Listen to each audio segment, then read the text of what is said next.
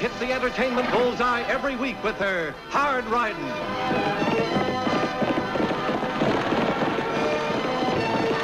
Straight shooting.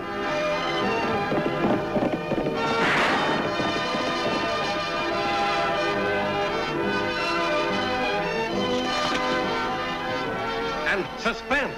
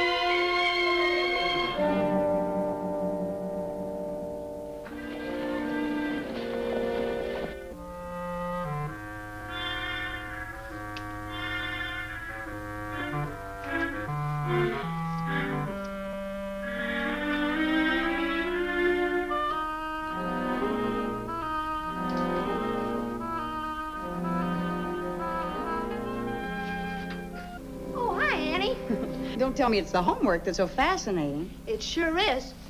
Miss Hathaway must be softening up. This isn't work. This is fun. Robin Hood's Adventures. You know, for the past 20 years, everyone she's taught has had to read this. I think it's about time she gave it up. Gave up Robin Hood? Oh, I know he was supposed to be highly moral, but he did break laws. Yeah, unfair laws. Laws the rich people made. Well, maybe so, but I have yet to see two wrongs that make a right. Oh, you're just sore because you and Lofty haven't found the Robin Hood kid yet, aren't you? No, we haven't caught him yet, Tagg, but we will. And remember this, you can break laws, but eventually the law breaks you. Well, all he's done really is to warn the big ranchers to leave the homesteaders alone. But he still isn't helping the homesteaders one bit, Tagg, by tearing down the ranchers' fences and stampeding their stock. Any luck, Lofty? Yeah, plenty. It's all bad. I talked to almost every homesteader in the county. And none of them could tell you who the Robin Hood kid really is? I know one of them would. Lofty, don't they realize that the big ranchers are so steamed up there's liable to be a range war? I told them, Annie. I begged with them, I pleaded with them to wait till the governor's committee gets here before they take any action. What good can a committee do? The state will lend them money and help them dig new wells. And then the homesteaders will have their own water, and they won't have to depend on the ranchers for anything. They did this 2 years ago in Mesa County. And they didn't need any Robin Hood kid.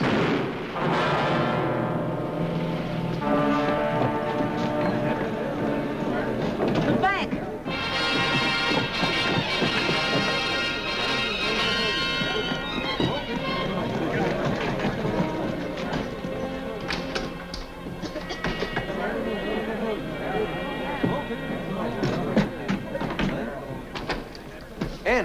anything taken? You're the teller, Court. You'd better check. The vault wasn't touched. Neither was a cash drawer. Oh, Mr. Owen, I'm certainly glad you're here. Glad. Was my bank nearly blown up? Nothing was taken, Mr. Owen. Well, that's a relief. Annie, look! An arrow, the Robin Hood Kid. The Robin Hood Kid. This should convince you your bank can be looted, and it will be unless it helps the homesteaders. A thing like this would start a run on the bank. But nothing was taken, Mr. Owen. One of you better go out there and reassure those people. Yes, but we run the bank. Would they believe what we told them? Well, why don't you do it, Annie? Go on. I'll help them straighten things up here.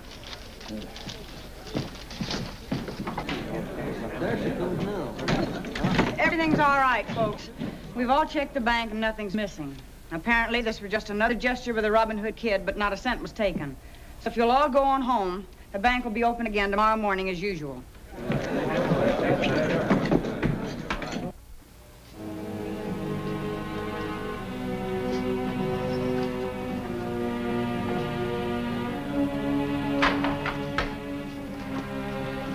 Hello, Pat.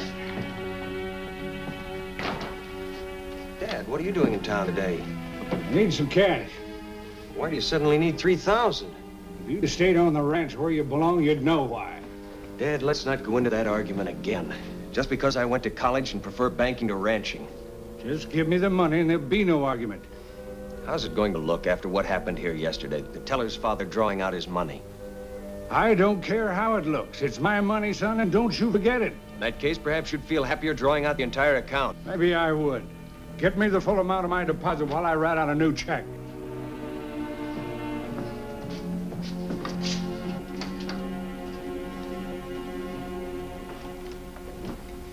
Oh, Mr. Donnelly. Hiya, Pat. Something we can do for you? You bet there is. I want an escort out to my place. Escort? You ain't caught that Robin Hood kid yet, have you? No. All right, I want an escort. I got $27,000 right here, and I'm making sure it gets home safe. Look, Mr. Donnelly, your money is none of my business, but having that much around the house is... I know what I'm doing. I'm a taxpayer, and a big taxpayer. All I want from you is the protection I'm entitled to. All right, Pat. That's more like it.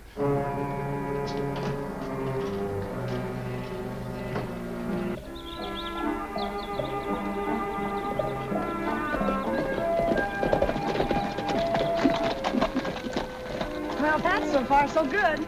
Yeah, and I reckon I owe you an apology for barking at you like it did. That's all right. We're used to barking taxpayers by now. I bet you are. It's getting late, Miss Annie. You two better get on back to town. Well, we've seen you this far. We might as well see you safe inside. Oh, you've done enough already for a dissatisfied taxpayer. Go on, it's all right. All right. Bye, Pat.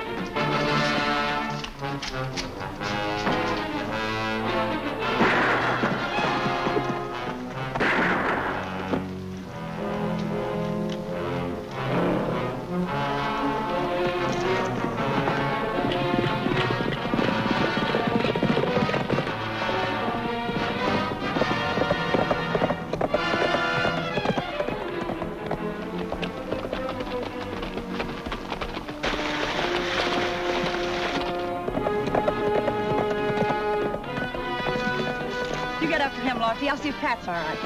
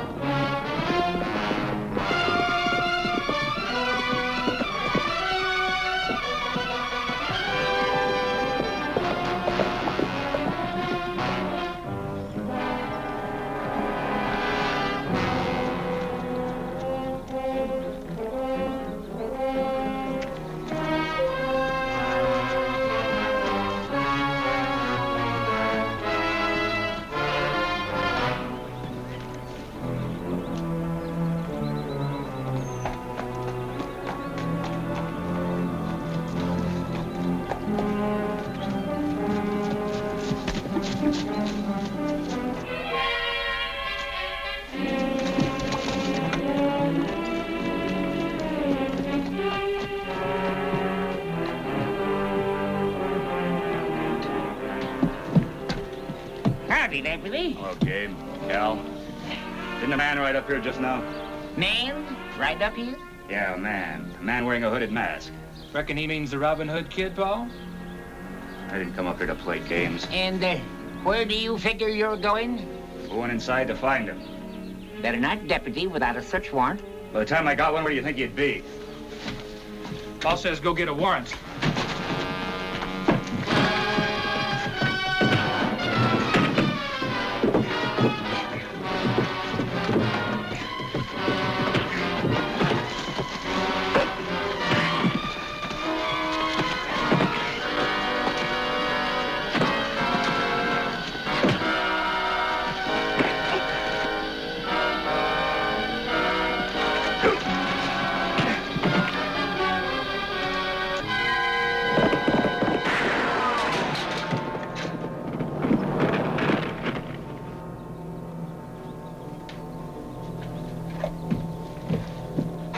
You ought to thank me, Mr. Upton, for saving you from a murder charge. No one searches my house without a warrant.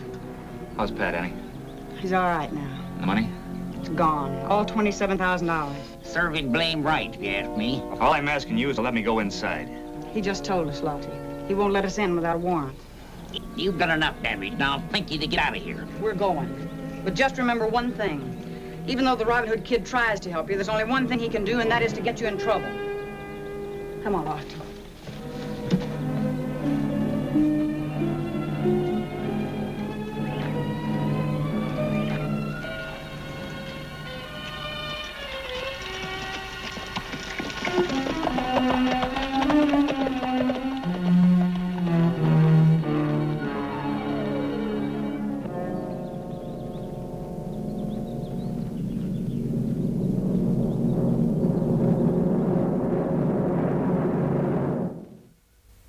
Gosh, Annie, you saw his hood and cape and everything. Tagg, when are you going to stop thinking of him as a hero? He stole every dollar Mr. Donnelly had. And every rancher knows it. And they're plenty mad. I called a meeting for tonight. I just hope they don't try to take things into their own hands. We only had some idea who this Robin Hood kid might be. I bet you I know. That Nestor, Cal Upton. I doubt it, Tagg. He hasn't had enough education to write a note like the one you found at the bank. Yeah, and he never went to Miss Hathaway's school and had Robin Hood drilled into him as a hero. No. But we know someone who did. Who's that, Annie? Lofty, I know this sounds crazy, but whoever was laying for Pat knew he had the money on him. Naturally. Annie, you don't mean Court, not his own kid. Why not? Court's never made any bones about his feelings since the ranchers have refused to let the homesteaders use their water, has he? That's right. That's why he left his father's ranch and moved to town. Ever since he came back from college, all he ever talks about is what he calls the underdog. Yeah. But we're only guessing, Lofty. Tagg, you go on over to the bank and ask Court to stop by here later. All right, Annie. Gosh, I feel like a real Sherlock Holmes. Tell Lofty I'll drop over right after the bank closes. Well, all right.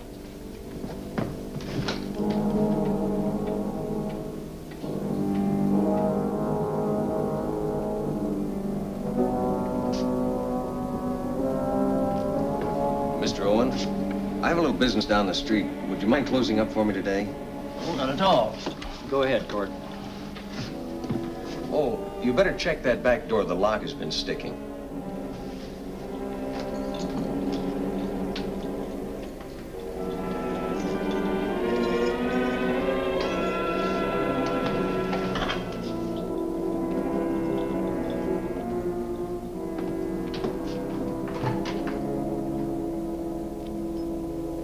Both out of your minds? You admit that no one else could have known your father drew out all that money. Well, of course I admit it. But I certainly wouldn't advertise the fact that my father thought more of his money than he does of the bank. The reputation of his own son. Court, ever since I can remember, you've always been ashamed of the fact that your father had money and had made a success. That depends on what you mean by success, doesn't it? Well, even back when you were in school, you had a reputation for being a soft touch for any hard luck story, always trying to do the right thing. Well, for your information, there are a lot of other people that are trying to do the right thing, too, but in an orderly fashion. Well, I'm glad to find out what you'd take me for. Are you through? I'm not. You can't hold me here. I know my rights. Look, Court, we've all made mistakes. If you are the Robin Hood kid, admit it now before it's too late. Would you like to prove I am? Convince a jury you identified a man through a hooded mask? Now, because of it, anybody can put on a hood and commit all sorts of crimes. And the Robin Hood Kid will be blamed for it. Well, if that isn't the most far-fetched piece of...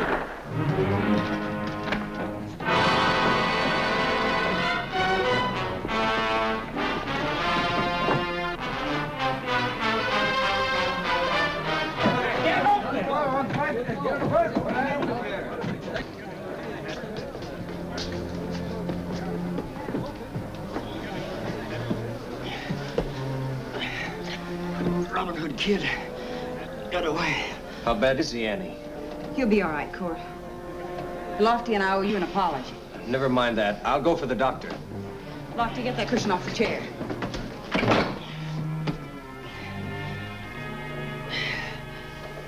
I'll be all right. Maybe it will still overtake the Robin Hood Kid.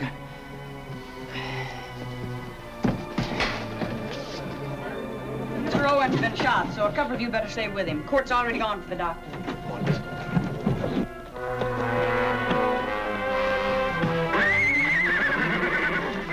Let's start at Gail Upton's.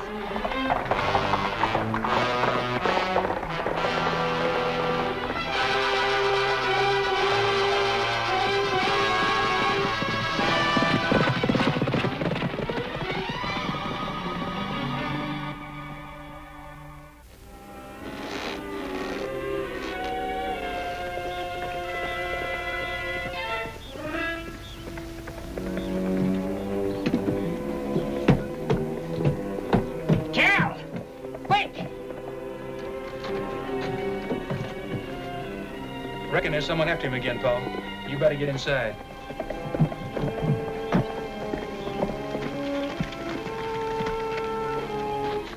2 bags. Your Paul must be made of money.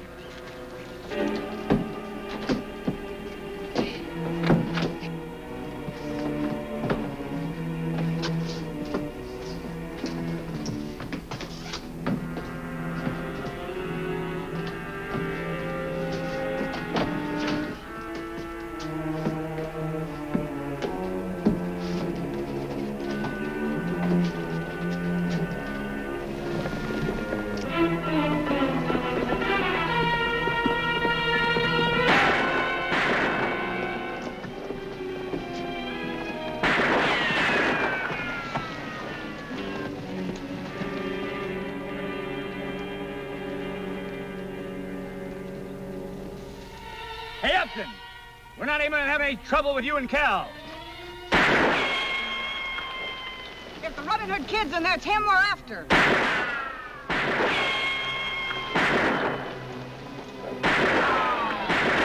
Another minute and they'll be in here. I'm getting out through the tunnel. What tunnel? Well, the tunnel. You ain't Court. What are you, loco idiot?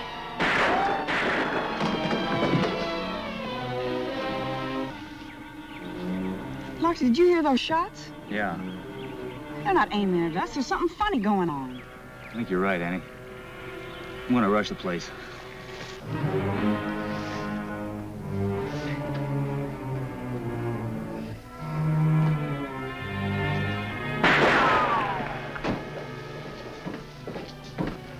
You was right, Deputy. That Robin Hood fella's a vicious coyote.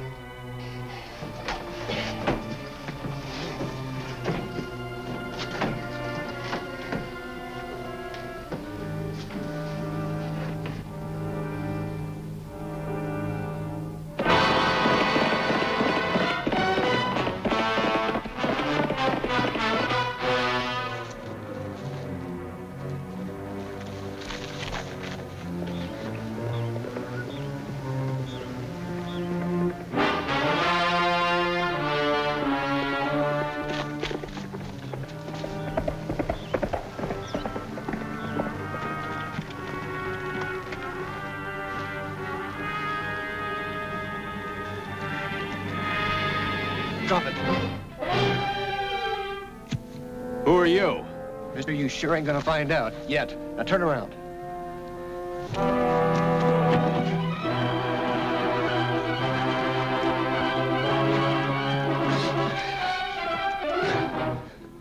All right, Donnelly, we're getting out of here. on your horse.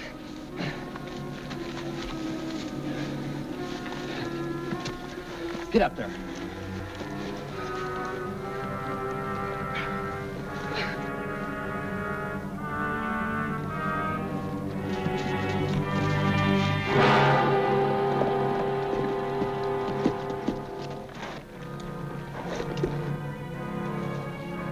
Turn your horse around so your back's towards me. You'd better, Deputy.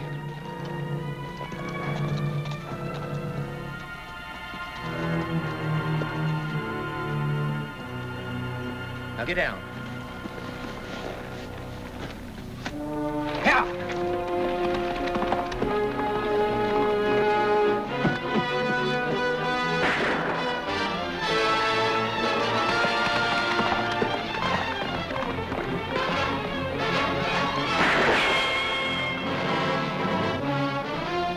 I'm all right, Lofty.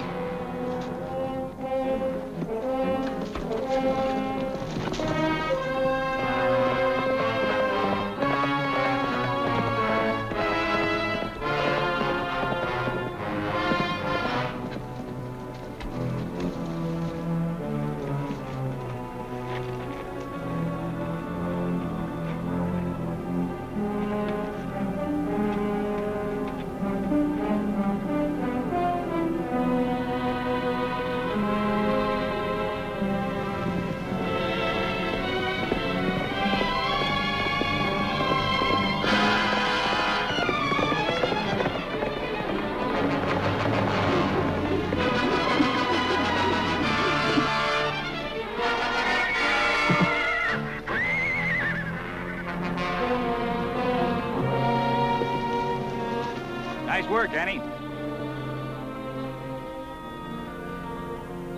All right, come on, get up.